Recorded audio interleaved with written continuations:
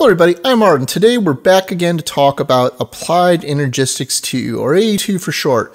And today's discussion is going to be about the cables and the channel system. Because I found, talking to people over the years, one of the biggest obstacles they've run into is just understanding how the channels work.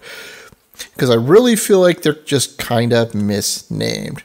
So the first thing I want to mention is that there is a config option to just disable the channels entirely, so you don't have to even deal with the complication. I find that they make you think out your base plans a little bit better, and I always leave it enabled, but that's one of the first suggestions you'll always see people make. So if it really is a massive obstacle, by all means turn that option off. So the quickest way I would explain this is that the channels are really just the limit of number of machines you can connect to a single cable. Not as complicated as it sounds, but we'll get into what that means in a minute. So the first thing we should probably do is discuss the various types of cables and the different variants among each. Starting over here on the left, you see that there's quartz fiber. This is only used to pass power between different AE2 networks and machines. You notice how they won't even connect up to each other like this, or even on these corners, but it will connect it to the block as if this was going into a machine. If we put another normal network cable in here, you know that it joins them together and would now pass power between these two things, and we could continue off of this. It is not useful for setting up a network on its own, however. These next cables right here are the glass cables, which are the most basic type of cable. They can hold 8 channels. There's nothing really special about these. They come in a whole bunch of different colors. All of the standard dyeable colors in Minecraft, and this is true of all of the upcoming cable types as well. Of note, these cables do not connect together if they are different colors, but you notice down here at the bottom I have a purple one connecting to the red one, because this is the generic Fluix cable. This is an uncolored cable and acts as a universal connector. It will connect to any color, as you can see as I just added the blue one down here. Coming over here, we have covered cables, which are basically identical to the glass cables, except they look slightly different. There's nothing really special about these, and the same thing applies. The different colors won't connect to each other, and this gray one down here is the same as the purple one down there. If I were to put this blue cable between them, the whole thing would be connected together. Over here we have dense cables, which the primary difference between these is, while these can hold 8 channels, these can hold 32, effectively 4 cables worth of these, and are useful for running trunks through your base that you span other cables off of to connect different lines of machines or networks together with.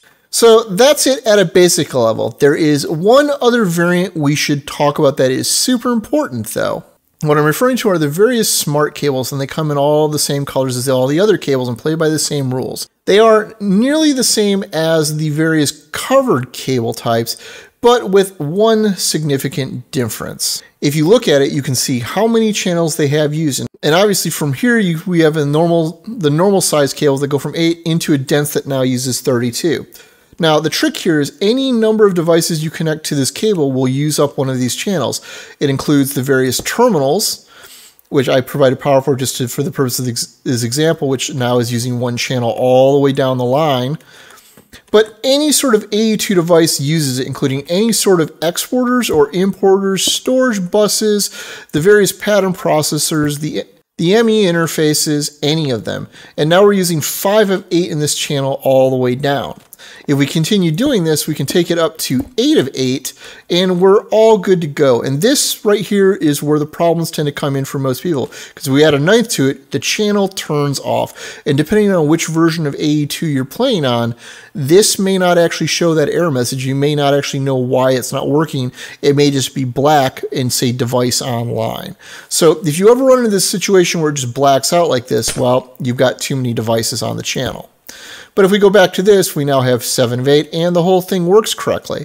Now, the problem with this, however, is this gives the false sense of how things work, because this says 7 of 8, and we can, in theory, go up to 32 here, except without an ME controller, this will not actually work. Because if we go up to 9 on here, and we put another cable on, we can do that, and we can do this, and the whole thing still turns off. Because without an ME controller connected to the network, it can only handle 8 channels on a subnet of its own like this. If we now take an ME controller and put it into the network, well, it all works. And you notice that this says 7/8 here. This is 9 of 32 because this 2 is now coming in from the side here and is now siloed out from this cable going in this direction because it's this one right here that acts as the connector into the 2 of them.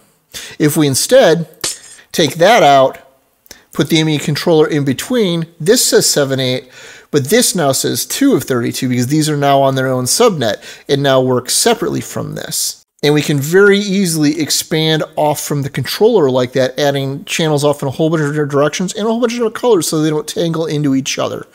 The other thing that's important to note about the ME controller is it's actually a multi-block structure. We can put in any sort of rectangular shape, and this all acts as a single network now. Which means we can put the cables off in the other directions off of any of these faces in any colors we want, and it would expand the whole network. And it can go even bigger and bigger and bigger as long as you have enough power to power the whole thing. But this doesn't work because it cannot be a filled rectangle, unfortunately. But what you can do is make any sort of cube shape out of it that you would like. But the instant you do anything like this, it ultimately breaks the whole thing again. Now that said, you can put any number of power providers or batteries or any other devices hooked up into this that you want, or cables just infesting the whole thing. It all works out fine that way. There is one other topic we should talk about because this is one of the reasons why you would want to expand the cube out like this. And this is to do peer-to-peer networking, which is a way of collapsing down a whole bunch of devices into a single channel. All right, so say for instance, I have this network of explorers that's actually going to be connected to a bank of machines or something. And I want to be able to run this back to my ME controller system, but I don't want it to use up a bunch of channels, and I would like to be able to hook up a bunch more of these to it. Well, you can accomplish that with the P2P tunnels pretty easily. So what we want to do is we want to run a cable almost all the way up to this network, but not quite to it. Because right here, we then need to add a P2P tunnel in facing the outgoing network so that this face faces into this machine. And then we want to drop a cable to connect this, but you notice that this still says device offline. That's because we have an unlinked P2P tunnel. Now I should note there's a bunch of these tunnel types. The ME P2P tunnel is a generic type that will pass any type of traffic through it, but there are other types that will restrict it to a single channel type, energy, fluids, items, etc. And to actually use this, you need to connect this up somewhere on your controller. It does not have to be on the same cable it's even on. It actually doesn't even have to be the same controller. We could subnet this off onto a separate one. Like for instance, we can come over to this side. We can come in and put a P2P tunnel on right here and connect this up to our network. You notice that there are now 8 of 8 channels being used when there were 7 previously, because this now counts as its own. You notice that it also says unlinked and frequency 000. What we need to do is shift right click it to give it a frequency onto this white memory card here, which this doesn't have to be the white one. It can be any color. The color is pretty much irrelevant. And then come over to this one and right click it. And now you'll notice that we are now using 1 of 8 channels here because it's using the P2P tunnel. And the P2P tunnel now has 6 of 8 lit up with the various devices on it. And this is also now still 8 of 8. So we have effectively used 1 channel going into here to light up this whole bank of machines. I should further note that P2P tunnels aren't necessarily 1-to-1 even, because we could add another one right here with another device. Just toss an export bus on there and link this in, same as this, and now this is now using the same, now this is using 2 channels, but these are now all linked together in the same one. And they all come into the same face on the ME controller, and this is more about conserving the faces on the ME controllers, more so than conserving the channels at this point. So once you understand the basics of that, it becomes very easy to, frankly, wire up a whole bunch of things into a single dense cable line to run a trunk through your whole base, all powered off of P2P lines, running in a small, tiny number of channels, powering a whole huge chunk of your base. So hopefully that was useful to you.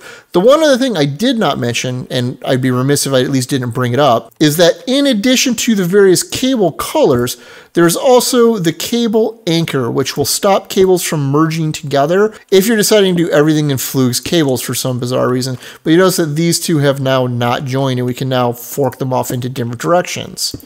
And they'll be good to go. You can also anchor them onto the sides of machines for whatever reason you don't want on this controller. We can keep it from joining there as well. So hopefully this gives you a slightly better understanding of how A2 cables and channels actually work. And next time we can go into some of the actual uses for all this and what some of these machine pieces actually do. If you found this interesting or entertaining, please leave a like or subscribe if you're new. As always, I'm Ard. Thank you for watching and have a nice day.